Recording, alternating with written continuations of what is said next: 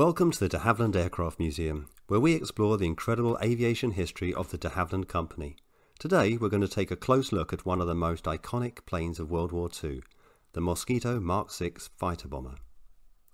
From here you can see what made the Mosquito such an effective warplane: machine guns, cannon, powerful engines, and a smooth, lightweight fuselage. But what you can't see is the secret weapon the crew used to find their target.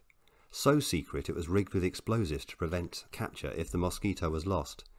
We have a short video of the destruct panel, see the link in the description. And if you want to see more content like this, please click on the like button. Also, please subscribe to our channel, this really helps us support the good work of the museum. Today we have satellite navigation built into our smartphones, but during World War II there was no GPS or Google Maps. At the start of the war, pilots had the challenge of finding a target that could be hundreds of miles away, and they might be flying at night. Instruments available to them included a specialist aircraft gyro compass, a sextant, a map, an RDF, or radio direction finder, which used a rotating loop aerial to find the direction of a radio transmitter. These instruments worked well, but more accurate navigation equipment was needed for bombers to determine their precise location. So how did the crew of this Mosquito find their target? It carried a device known as G, developed by scientists and engineers in the UK.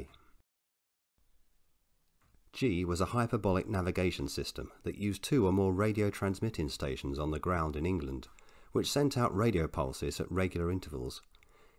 Each aircraft had a specialised radio receiver and display that showed the time between these pulses. The navigator could then use the time differences to calculate the distance between the aircraft and each of the ground stations.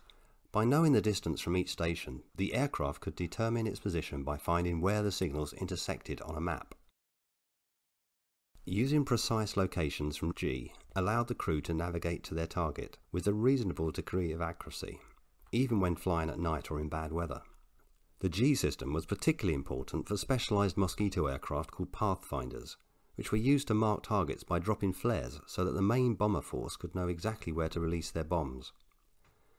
G was not the only example of advanced radio and electronics used during the Second World War in aircraft. The British also developed the H2S radar, which displayed an image of the ground below on a screen.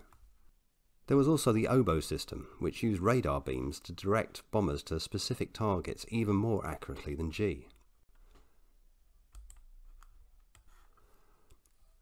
Both sides had radar navigation systems in the air, and both sides had radar systems on the ground to detect incoming enemy bombers. Mosquitoes carried an identification friend or foe, or IFF device to signal to friendly radar systems that they were not a threat. Radar-equipped Mosquitoes were used as night fighters to intercept bombers. This was the beginning of a new era: electronic warfare. The war in the air was becoming the war of the airwaves, with new technologies and countermeasures being developed at an incredible pace. We hope you've enjoyed this video.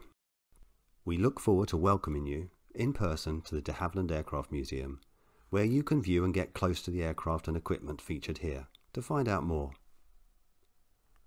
See you at the museum.